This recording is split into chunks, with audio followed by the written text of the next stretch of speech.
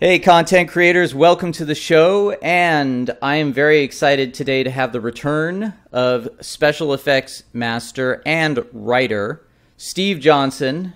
Steve, thank you so much for being on the show. Really appreciate having you back. Yeah, good to be here, but you have to introduce me like that. It's like a sequel to a Universal or a Hammer film, The Return of Steve Johnson. He's back from the swamp. He's alive again. The Return of Steve Johnson. You know what? That's actually a good name for a book. Yeah, well, you've got two books, and we're going to plug those right out of the gate because we're going to go into uncharted territory. The books are what I would call you charting the territory of your career, which is Rubberhead Volume 1 and Rubberhead Volume 2. The last time we were plugging the Kickstarter for Volume 2. Now it's out, and it's got great stories, and it brings you up to, if I'm not wrong, it is, you're kind of going... Are you going chronologically through the volumes? And you have no. There's a whole time travel motif. The whole concept of both books is that they're almost fictional and that they happen in present tense, and that my character is traveling through time. Oh, okay. I really like that. You know, it adds a really cool kind of writerly device, but it also allows me to focus on the most interesting stories I have throughout my career, the most interesting movies, the most interesting actors, directors, etc. So I don't have to go crazy. I hate chronological things like that. But let me correct you. Rubberhead 1 has been sold out for quite a while. It's now back in print. You can order it on Amazon. You can also get the ebook. You can get the audiobook, which a lot of people love because I go off script like crazy. I was high as a kite when I did it. But, you know, I'm talking like 4 or 5 nights of 6-hour sessions. So I go off script constantly, so you get a little more on the audiobook. The audiobook and the ebook together are really good.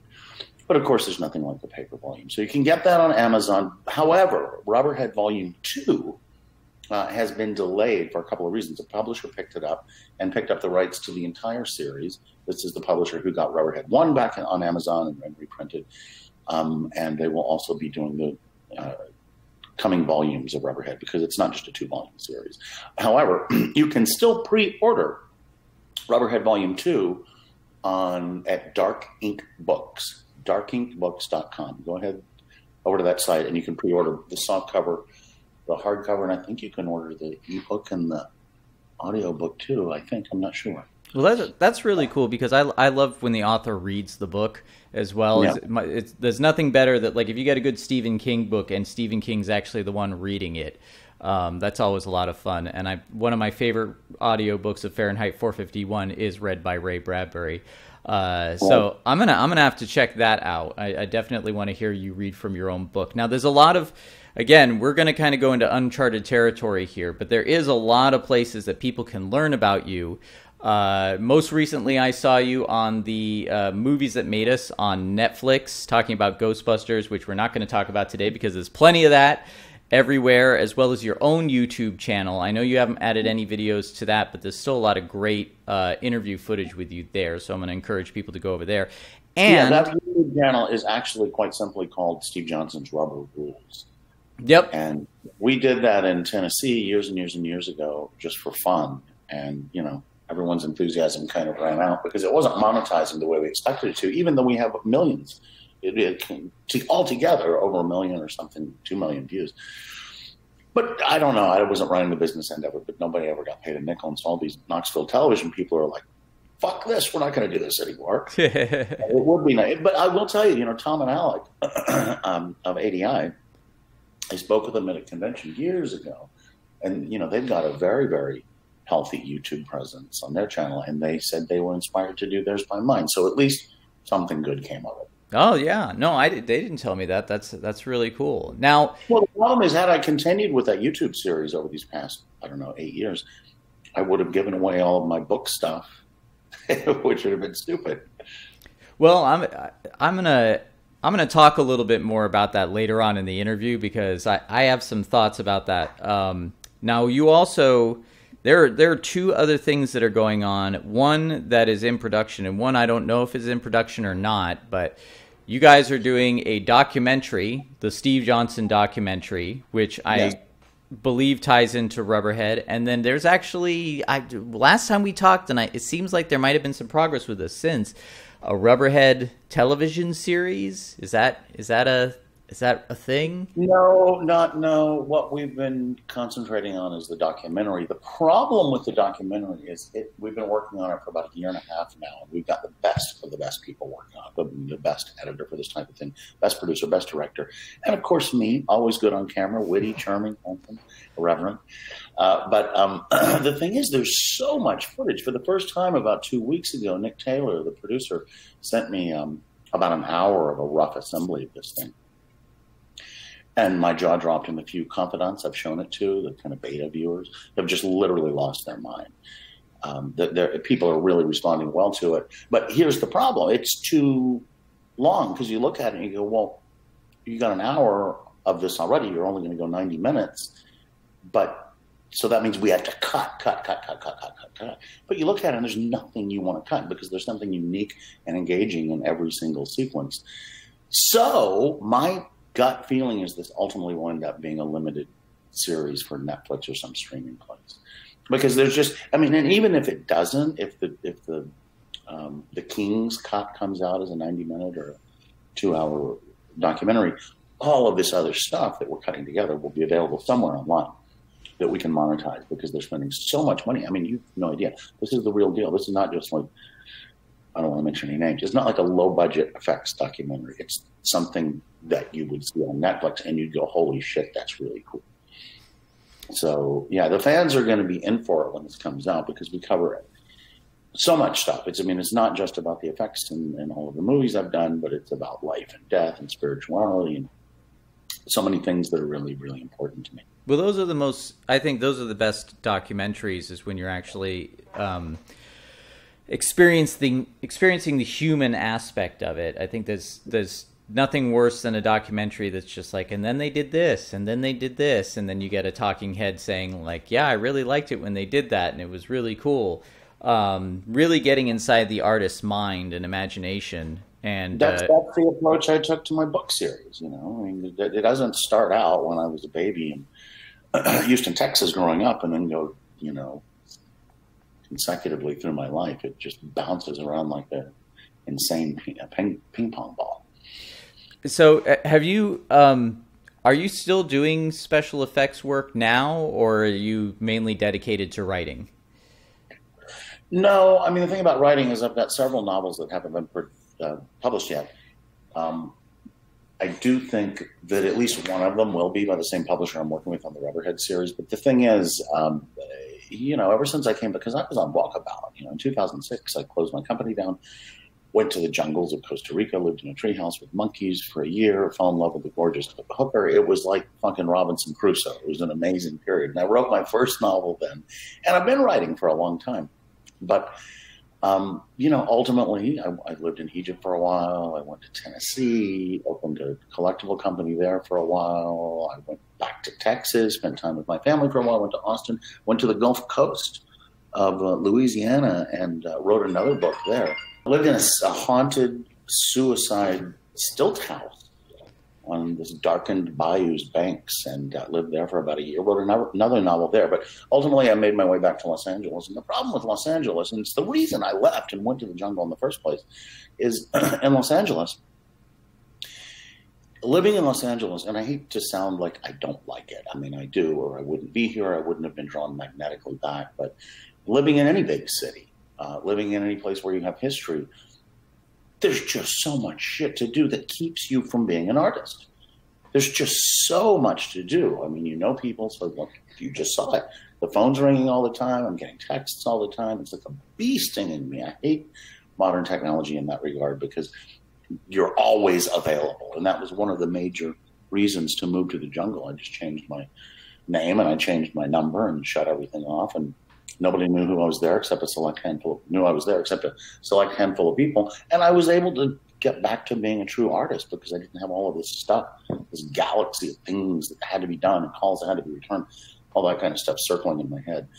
However, coming back to Los Angeles, it's just really hard to concentrate enough to write here. This is why you hear all the time screenwriters will go rent a cabin somewhere, and just turn their phone off. Excuse me. However, once again, adding up the howevers there, yeah, I can't help it. People call me all the time, and I do things occasionally. And of course, we all need money. So I'll design, I'll sculpt. I've been teaching, but that's not because I don't like teaching, but I really like the traveling aspect. I've been teaching in Ireland and Belgium. So yeah, I mean, yeah, but now with the virus, the film industry, the entire entertainment industry is basically on its knees and has been so. I had 3 projects I was actually working on all the way up to the middle of March. Bam, gone now, postponed or forever or shut down, who knows? Yeah, and it's very interesting. I think this is one of the reasons why a lot of this stuff has been on my mind lately, and I think this is one of the reasons, the things you're talking about are why I wanted to talk to you about it, because your career, a lot of people have their career in effects, and they set up shop somewhere, and they have their shop. You seem to have turned your career into like just a way to travel and live and experience all these different things. And because you're so imaginative, it's like I imagined if there was like a Rubberhead series, it would almost be something where you kind of jump into these different styles of filmmaking or television show. Like, when you go to South America, when you left your shop and went to South America, suddenly I kind of imagined you as like in that Zucker Brothers movie, what was it? Not Top Gun. What was it called? It was really silly. They did like a spoof on Blue Lagoon. So suddenly I saw you like kind of in a Blue Lagoon version of going to South America. That was actually, strangely enough, kind of what it was like. It was that year in Costa Rica was, in a lot of ways, it was a true dream. What so many people would long for, and there I got to live it. I got to experience it. And bring back that experience and kind of, I don't know, it seems to me like, I know that right now with everything shutting down and Hollywood's production slowing down, it seems to a lot of people like, this is a really bad thing, but I'm seeing at the same time, there's a lot of people kind of going like, well, maybe we don't need this. Maybe we can innovate and do things like with video on demand. You talked about your going to Netflix and maybe your documentary be a limited series. I'm kind of seeing more and more of that and thinking it's not just about getting more material in there, getting, having it be a series instead of a movie. One of the things I did in one of my most recent videos, which I titled Hollywood is Dead and Movies as You Know Them Are No More, or something to that effect. My point wasn't just, a lot of people kind of took that as, oh, you're celebrating these horrible things happening to Hollywood and people losing their jobs. That wasn't it at all. What I'm seeing is because of COVID and the theaters being shut down and Hollywood losing all this money, at the same time, there is a fierce demand for content on video on demand. And because everyone was at home, it forced them to, even people who knew that video on demand existed, they weren't really kind of engaging in it like some people were. Suddenly everybody was, and I don't think you can undo that. And now what I'm seeing is that people are realizing things like, wait a minute, we don't have to adhere to a 90-minute format because we're not making projects to fit into, scheduling so many screenings in a day. And we don't have to do the 22-minute or the 40-minute because we don't have to worry about commercials or fitting into a time slot. And then with I don't know if you're familiar with the whole release the Snyder Cut of Justice League thing that happened. But they decided that the Snyder Cut wasn't... Originally, I think Snyder was going to do 2 movies, and then in the 11th hour, they said, no, we need it to be 1 movie, and then, unfortunately, his daughter committed suicide. So they brought in... was it Joss Whedon to finish it, and it was botched, and now the fans petitioned for over a year for this Snyder Cut, and they raised money for suicide prevention, which was wonderful. And a lot of people mocked them, but now the Snyder Cut, and I'm not saying it'll be good or bad or what, but now instead of being 2 movies or an extended movie, they're actually releasing it as 4 single-hour episodes of this thing. And I think part of it is just kind of the business of video on demand. The idea is you always want to keep people coming back and streaming, and the people want you to stream with their service. But I think it is going to fundamentally evolve the way we tell stories on a screen. And I'm excited about that because it's being freed from these constraints. We're going to have opportunities to innovate and come up with new ways of telling these stories, because a lot of how we told stories before was essentially formatted for these time slots. So I for one, would encourage you to please consider doing your documentary as a series or a mini series, and play with the format. See what that can become, because maybe it become a documentary like nobody's ever seen before. Yeah, well, and I think it will, and I do think it will. There's just so much creativity behind it, and the team on it is so good, and there's just too much good stuff, and we know there's a need for a huge amount of content out there, particularly now. But with this pandemic, talking about how it has affected the entertainment industry. From problems, always throughout history, really creative solutions are born from them. And so we don't know what those solutions are going to be yet. But I have a feeling, based on everything you're saying and everything I've obviously been thinking since this happened, is that it's going to be a lot easier for young filmmakers to get projects done. And what my real hope is that we'll return a little bit to the filmmaking days of the 70s, which are my favorite films, because, it didn't cost $200 million to make movies then. It was virtually not a big gamble for the studios. And so they let, new, fresh voices in and make movies that you could never see these days. I mean, simple movies, Paper Moon, Butch Cassidy and the Sundance Kid.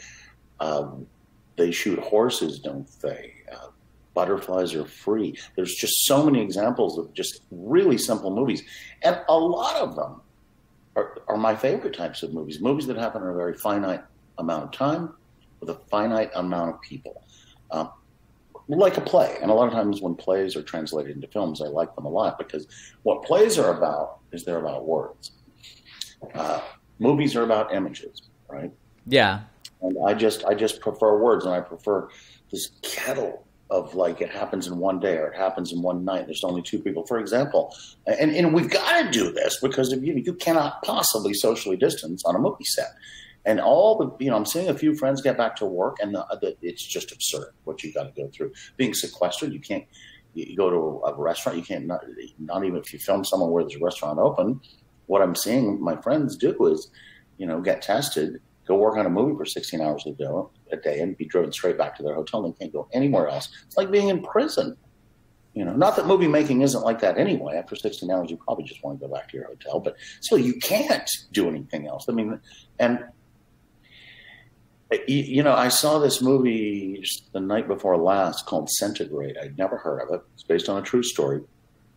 And what it is, it's one of those movies I was telling you about. It was it opens, it cuts right to the chase. It opens with this young couple who are stranded in a SUV in Norway.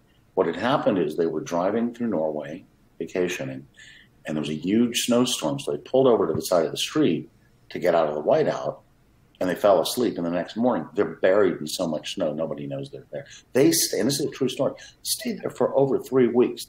I don't want to spoil it, but all kinds of things happen. But the entire movie happens with two people inside of this SUV, and there's no background because it's all snowed in, and it's unbelievably fascinating, entertaining, and just that. Those are the kind of movies I like, and I think we're going to see a huge resurgence of that, because I did set foot on a set about 2 weeks ago. I had a friend call me up to do a music video of this up-and-coming rapper, Ladonis. And it was insane. It was just insane. There was no social distancing whatsoever. I mean, and particularly as a makeup artist, you've got to be right up in somebody's face. Yeah, there's no avoiding it. There was a riot scene. We were applying on all these dancers rubber bullet wounds and scrapes and cuts and swollen eye appliances. But, you got to use your hands. You got to feel, when you're gluing an actress's eyelid shut so you can put a swollen eyelid appliance on her, you can't stand back. And that face shield, it was dusty. We're in the desert. It was getting old. I couldn't see through it. And it was a huge crew. The directors won 2 Grammys for best music videos. So, but yet, in this slow crawl back to whatever normalcy is going to be, every rule in the book for social distancing and non-COVID participation in a project was broken. And I felt guilty about it. I asked some of my top guys to assist me on it. And most of them said, "Are you fucking kidding me? I'm not going to go get COVID for a music video." But who knows? Who knows? I think that going back to smaller movies, less of a gamble, because, part of this whole new age of streaming is that's not a gamble for you either. You've already got Netflix, you've already got Hulu, you've already got Shudder. So it's not like you have to plunk out $50-$60 to go to the theater. You don't have to go anywhere. You can smoke your marijuana, you turn it off, make some food. You can do whatever you want. You can pet your cats. So it's not a gamble for the producers making a movie. They need tons of content. It's not a gamble for you. If you put something on you don't like, you click to the next one. Yeah, and a lot of people what I'm finding now is that a lot of the independent creators are being approached right now because of the productions being shut down, because the independent creators can work with small crews. They don't have to work with unions. They are all over the country, and where you are, the restrictions are a lot heavier than they are other places. Here in Texas, it's not so bad. And, restaurants, you can't get your hair cut. You can't even get your fucking car washed out here. Yeah. You go to a restaurant, it's horrible. When it finally did open back up a couple months ago, when we opened back up, I didn't race out to go to restaurants with all my friends because I thought, well, it's just going to be this way again. It's back to normal.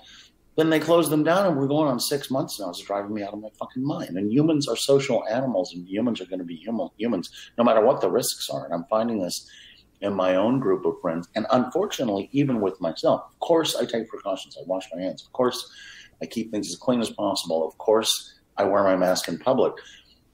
But on the off chance I go out to a sidewalk cafe that's open with a couple of friends, you're not legally bound to wear your mask.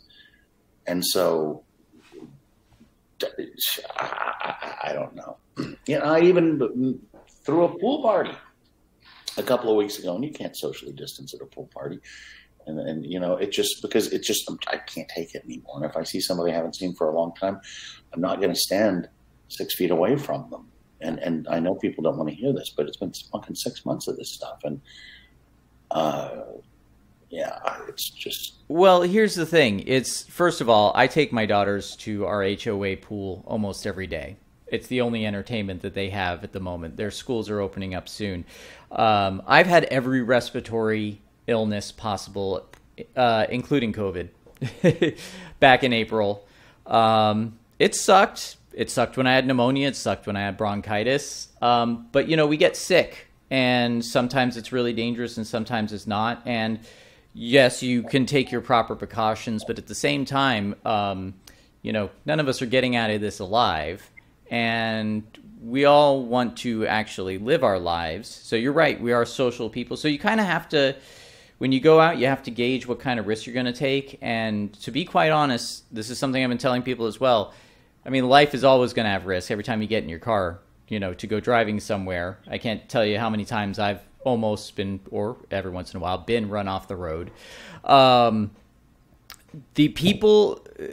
There are people who are just not going to let this stop them.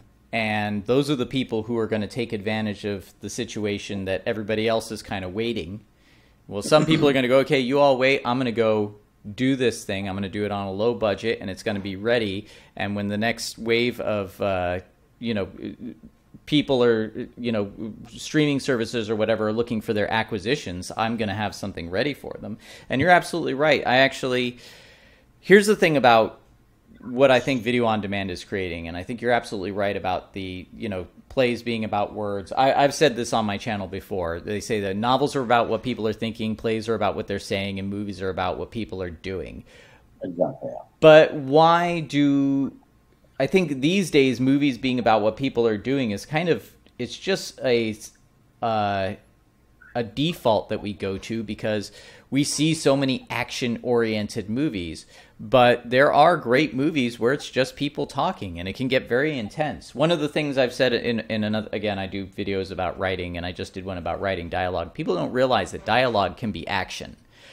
you know, people, you know, they think of dialogue when they say show don't tell.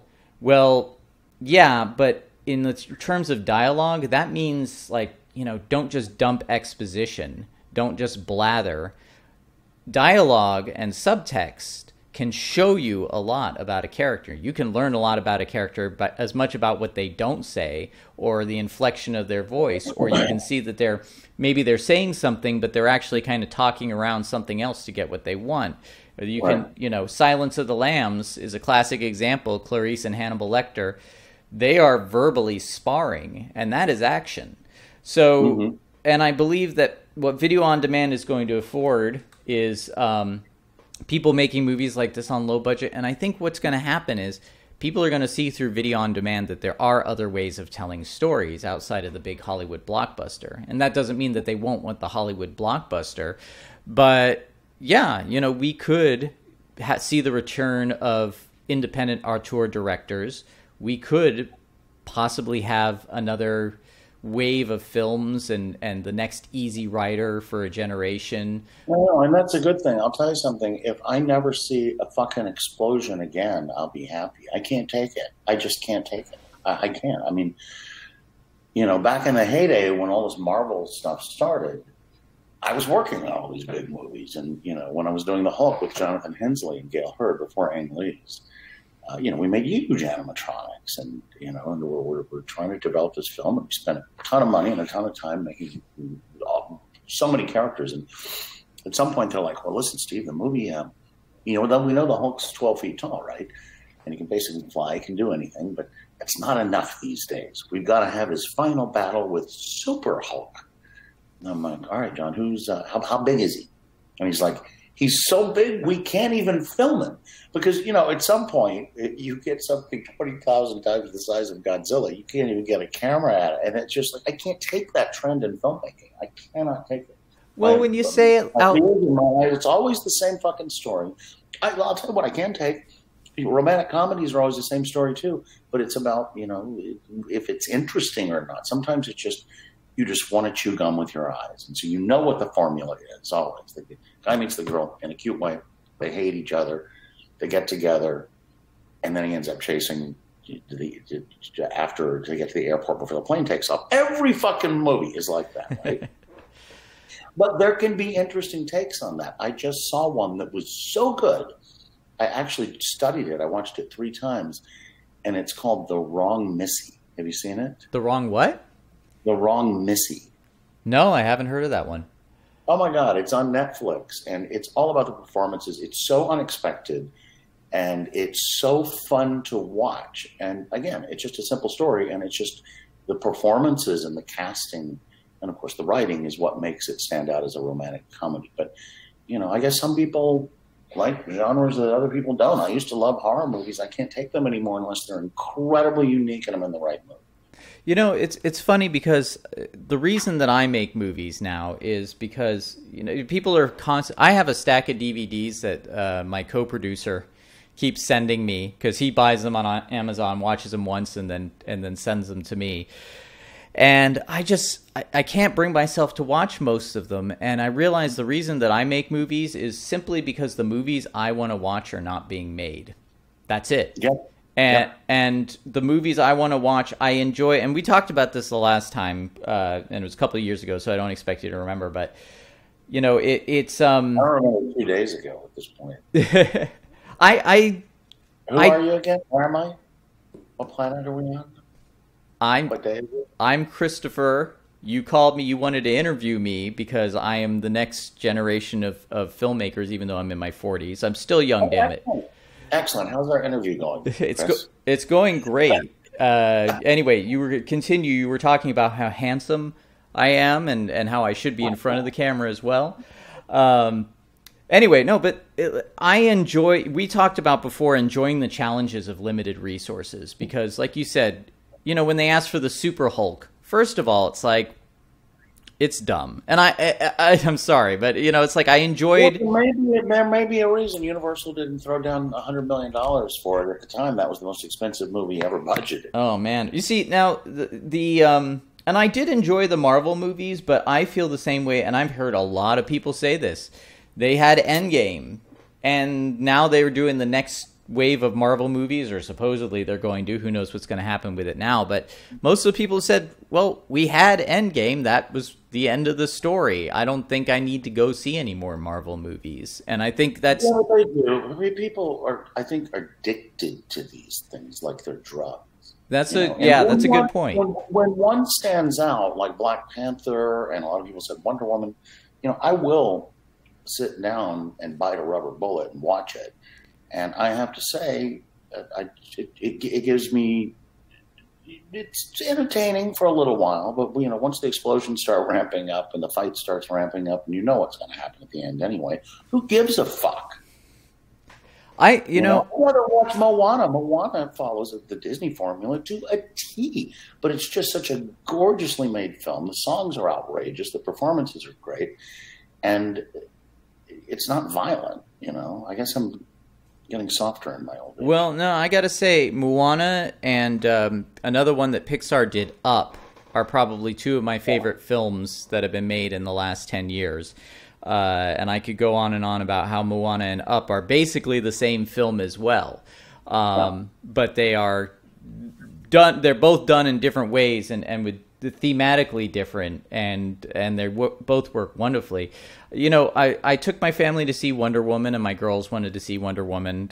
My wife and my two girls, so I'm the only guy in the family, unless you count the dogs. But with me, I enjoyed Wonder Woman, but I realized what I enjoyed about Wonder Woman is that Gal Gadot, however you say her name, she's just so damn charming.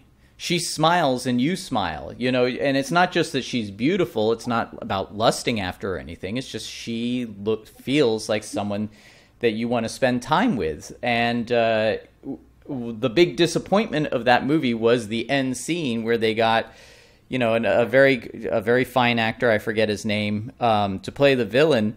But they just essentially went for the lowest common denominator, and his lines were literally, "I will destroy you." And I'm like, what are you doing? You guys were doing so well. You had a charming cast, your script was going well, and then you finish with that, and it's, I would much rather, and I do enjoy science fiction movies. I do enjoy horror movies, but and I'm especially into Lovecraftian themes, but I have not seen a Lovecraftian theme anything, and I haven't seen Color Out of Space yet, which everyone's raving about. But I actually have to say I love Richard, the director. I was going to do Island of Dr. Moreau with him. That's right.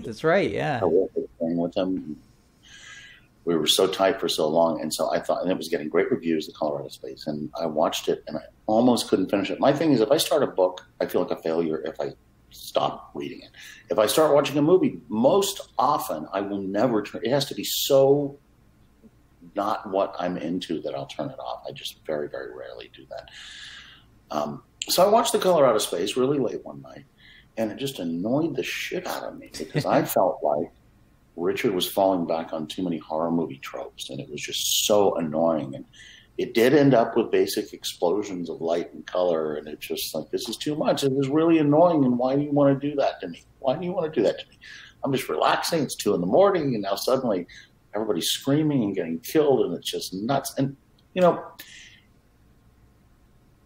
that kind of film can be handled in a certain way that I do like. Like, there is a really interesting, very low-budget film that was made in France called As Above, So Below. Have you seen that one? I have, and I actually was. I until that point, I had sworn I hate all found footage films.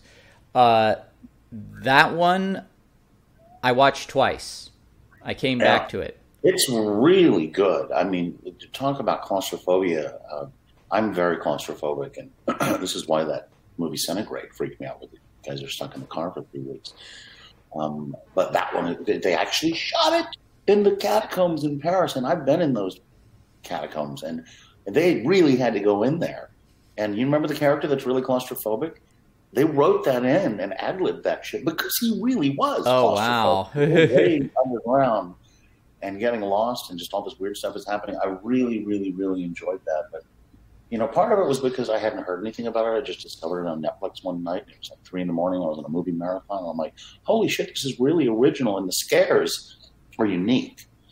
You know, it's not just a bunch of gore. It's just like really psychological stuff, like almost like the Tenet Roman Polanski's film or The Exorcist. Oh yeah, well, this my favorite Polanski film is The Ninth Gate, and I love watching that movie just because it's a slow burn, but they hold your attention the entire time. But with As Above and So Below, they did great with the claustrophobia. You're absolutely right. But what they did was, in addition to scaring me, not with jump scares, but you know, with the claustrophobia, but they kept me curious the entire time.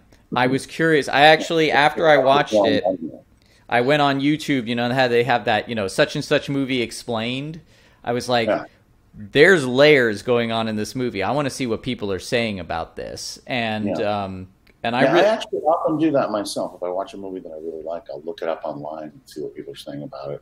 What did I maybe miss? Yeah, and people, that's one of the great things. Now, this is one of the things I was talking about with video on demand is, you know, with film, we think in terms of filmmaking. Now everything is video on demand. YouTube, you know, yoga videos, instructions on packaging. Like, you know, we're competing with all of it now. And I think that's part of how we're going to see content become more innovative. We're going to see people telling stories in different ways. I mean, we may find somebody that decides to tell a story using nothing but, you know, wooden and cardboard puppets. I've got a friend that makes brilliant puppets out of just wood and cardboard, and he's experimenting with green screen now. And I'm like, you know, if you were to put that in front of a producer and say, I want to do this as a feature, they would be like, no way. We've got, you know, CGI and $100 million budgets. But now he can do that, and he can tell stories that he wants to tell. And going back to the Lovecraft thing, one of the things that bothers me about the Lovecraft stories is that, I mean, I love tentacle monsters as much as the next person, but it's always this, like you said, it's the same thing. I want to try and, like, Lovecraft has so much nuance to him that you could take those ideas in any direction. And speaking of romance, I probably shouldn't say this out loud on my own show, but I am writing a Lovecraft theme love story. And it's not a love story that just takes place while Lovecraftian stuff is going on. The actual romance is tied into the ideas of Lovecraft, and the final result, the final outcome of the romance is dependent on it. And it excited me so much because it was like, I've never seen anybody try and tackle, you know, like I said, they just go for the explosions of the blood and the gore and the people dying. It's like, I've never seen somebody actually take Lovecraftian ideas into the direction of, like, how would this affect a couple? And as far as I know, I don't think anybody dies in my story, now that I'm thinking about it. But I mean, it's like, can I interrupt you for a second? Do you have a pause button on your thing, or do you show the or you can't show them, but talk to the audience about my cat. He's a rescue while I'm gone for a second. He's a big, flumpy orange cat. Flumpy I use. His name is Chaos because he's very chaotic. Okay, I'll be right back. You are right back. I mean, I can always edit this out. The cat has run away, so I'm just going to vamp. Actually, what I'm going to say is this is end of part 1 of the interview for my audience, but we're going to come back for part 2. And thank you for listening. Steve and I talk about the future of filmmaking and content creation. So be sure to like, subscribe, and hit the bell for notifications. Share this video. Steve Johnson, Rubberhead Volume 1 and 2. Look out for the documentary. This is going to be a good one. I hope they make it into a docuseries.